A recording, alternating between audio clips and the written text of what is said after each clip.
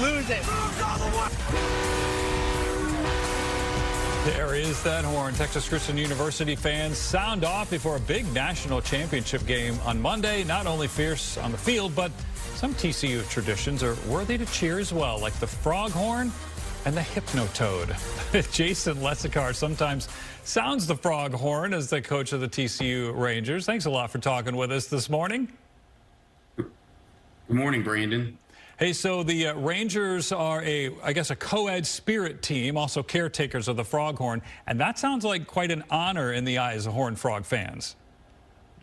It is. They put a lot of time in, a lot of practice, and a lot of hard work, and they have to learn a lot of different of the mechanics that operate it and how to actually use it safely. And another mysterious, sometimes ominous tradition at TCU is the Hypnotoad. Max Duggan, TCU's quarterback, has even said, if we didn't have it, I don't know if we'd have the season that we're having. The Hypnotoad? The Hypnotoad, it has definitely made a splash this year. You know, it originated on the TV show Futurama, and thanks to our amazing media and production teams over here at TCU, they were able to bring it into our stadium. The fun clips and videos that lead up to the entrance of the Hypnotoad just help to build that much more hype. And there are a lot of cheers and traditions, including the frog horn, that help build fan energy, spirit, and excitement.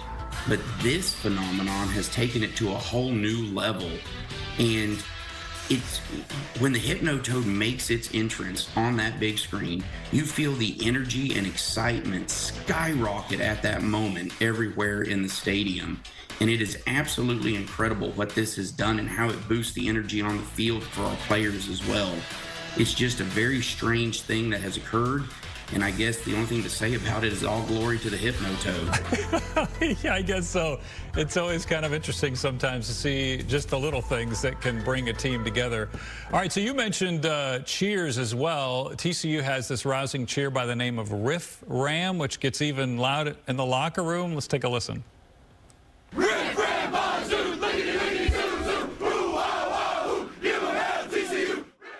That's awesome. So we understand this is one of the oldest and most unique cheers in collegiate sports?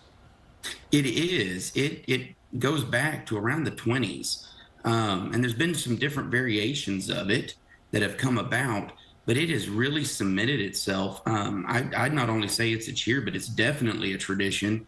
And when it gets going, as you can see in the locker room there, it creates a locomotive type motion. And in the stands, the fans start swaying side to side, and they reverse directions, and they get louder and faster each time they repeat it, and they repeat it 3 times.